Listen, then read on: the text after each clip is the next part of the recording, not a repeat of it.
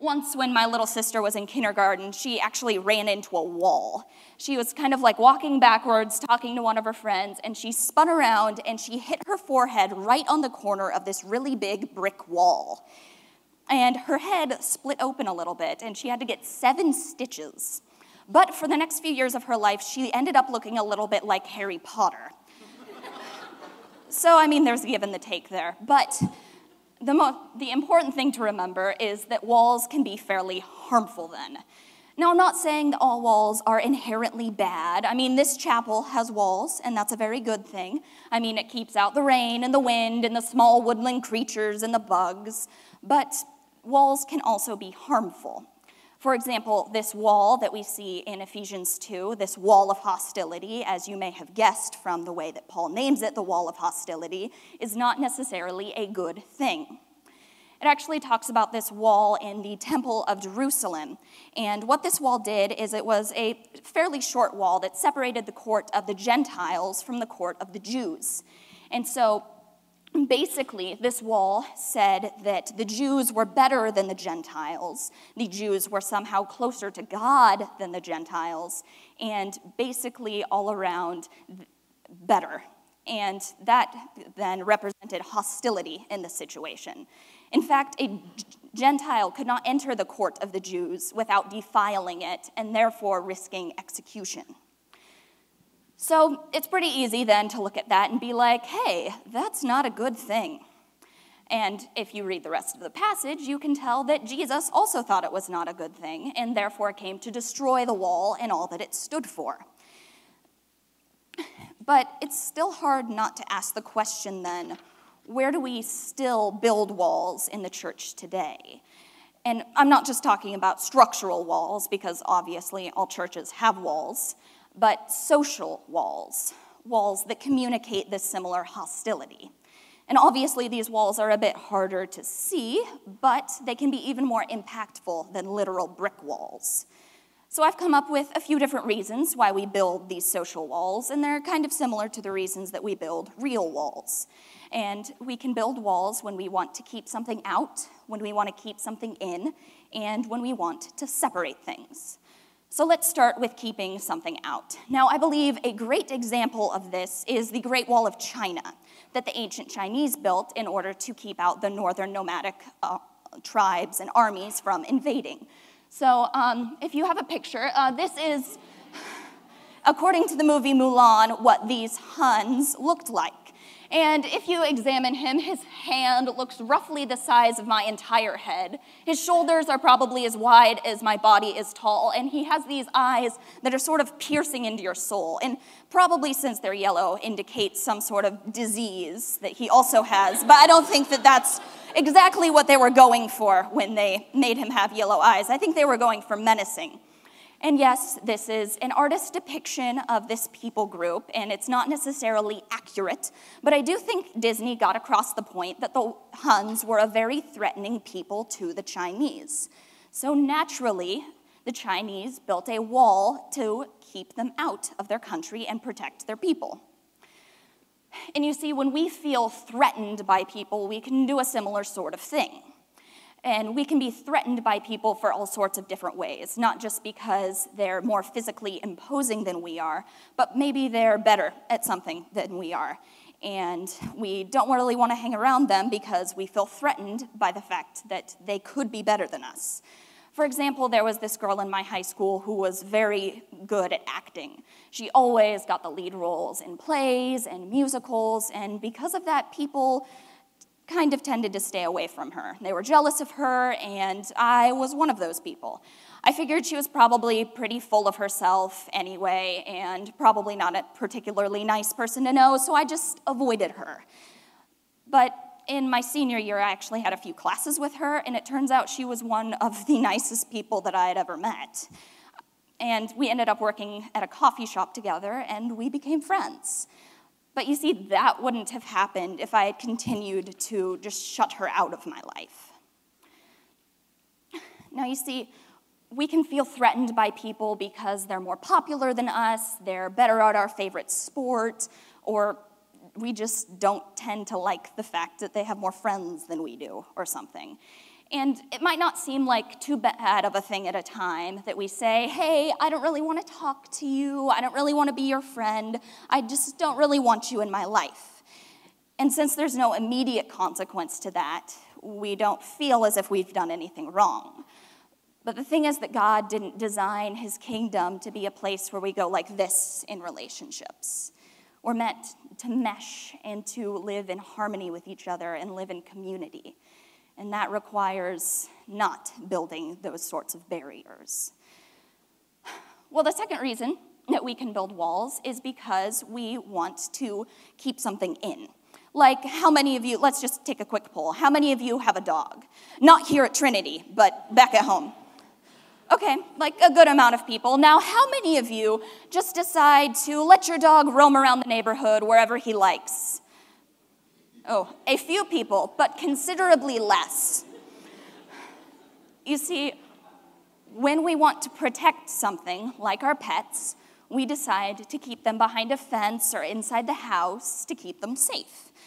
I have a little dog. His name is Chewbacca, but we call him Chewy for short. This is him. He is a Yorkshire Terrier, and he is, yes, one of the most adorable creatures you have ever seen. And when we send him outside, we always hook him up on a leash. So he runs out, does his business, and comes back in and doesn't run away. It works pretty nifty. Well, my dog also tends to like to go to get the mail with my mom. Why he's so enthralled with our mailbox, I'm not sure, but he loves going outside to get the mail. Well, one time my mom took him outside, and he decided that he would run across the street and into this nearby field. So my mom yelled at him, told him to come back, but he's a very stubborn little dog, so he wasn't coming right away. And so she started to walk over to get him, and he realized, oh, I'm in trouble now. I should probably come back. And so he exited this little patch of weeds and walked onto my neighbor's driveway and sort of just like fell down in this little sad furry heap.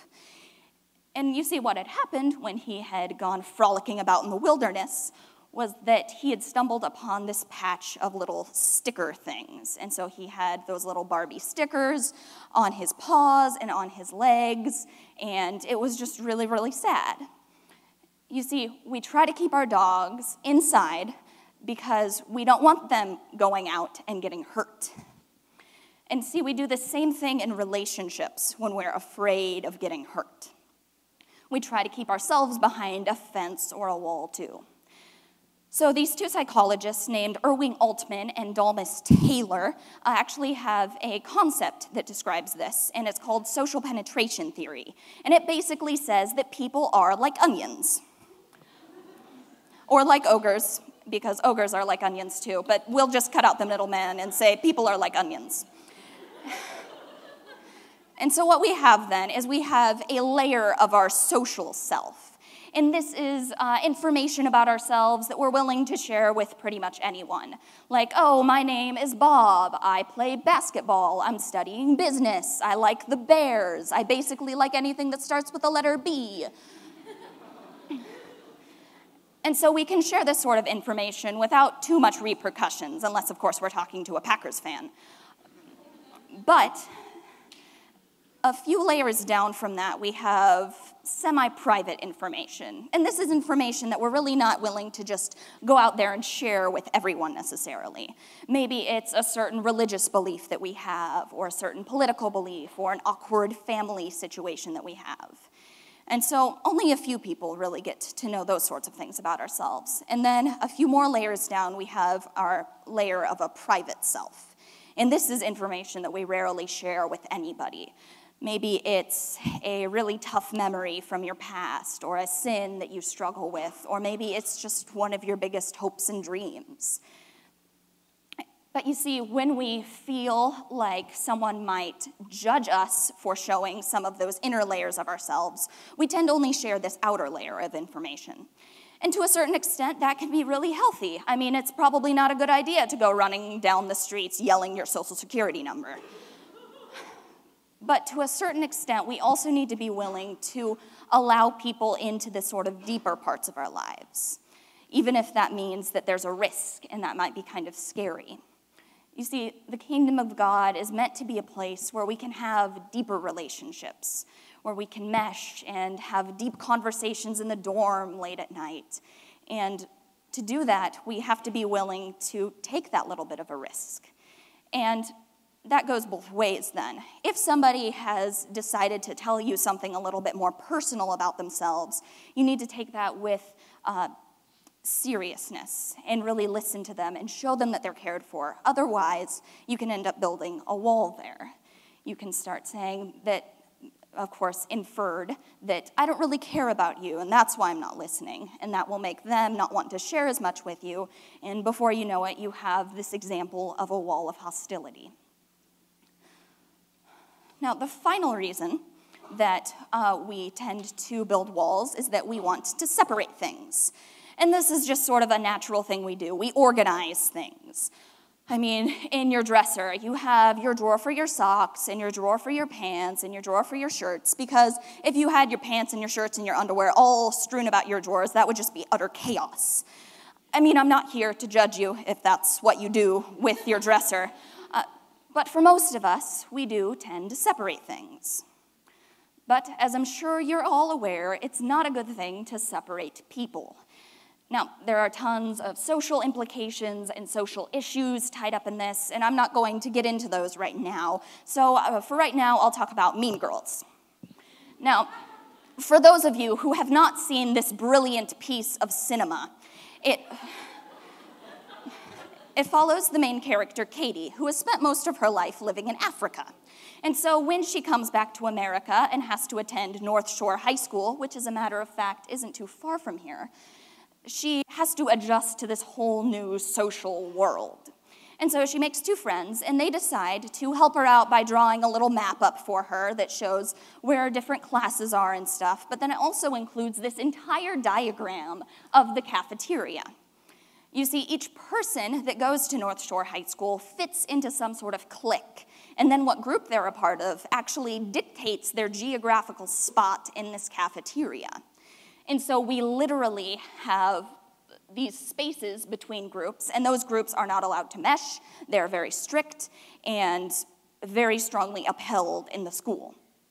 Now, through the course of the movie and various events, those cliques get broken down because if you didn't know before the movie, cliques are a bad thing.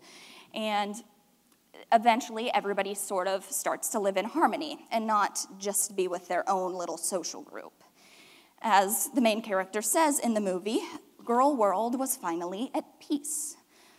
But you see, that peace couldn't be achieved when you had all of these social spheres and social walls hanging around.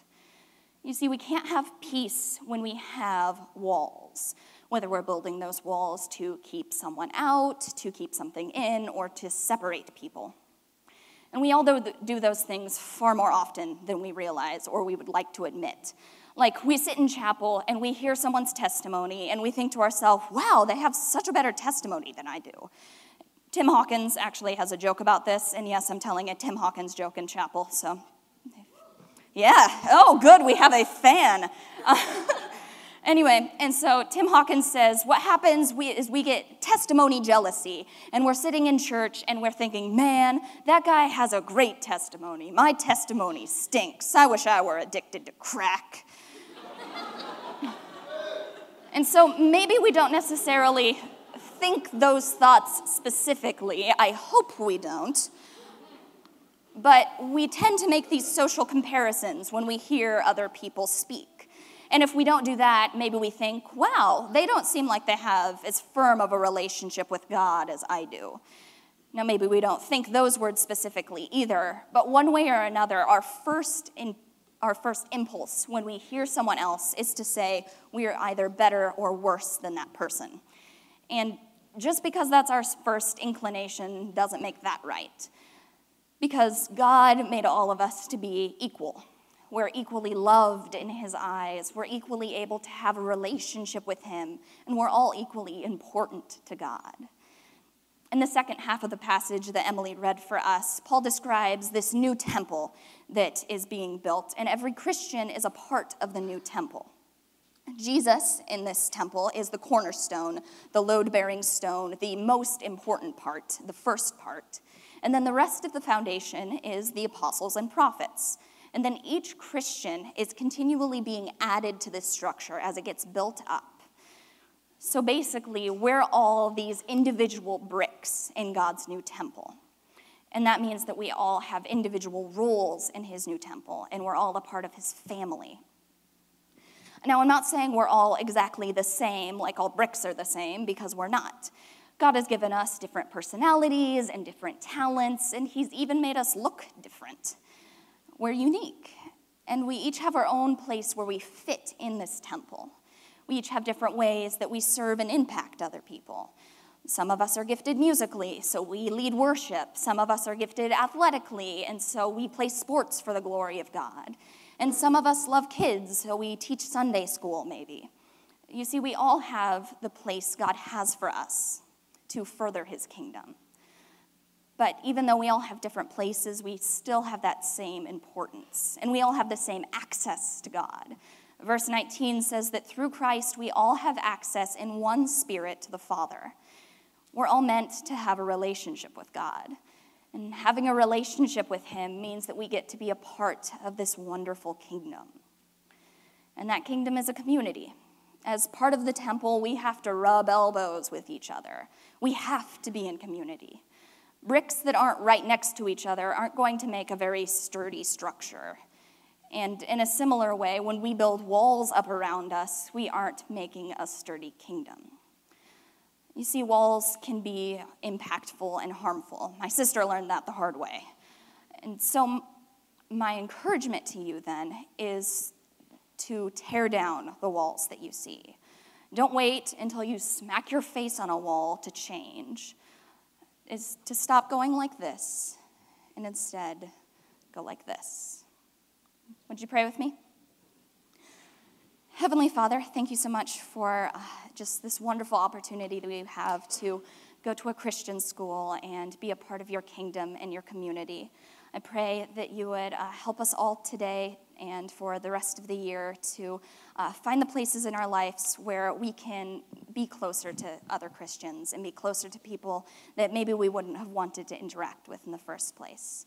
I thank you so much for your love and for your salvation and for the blessing of heaven that we can hope for. In your name, amen.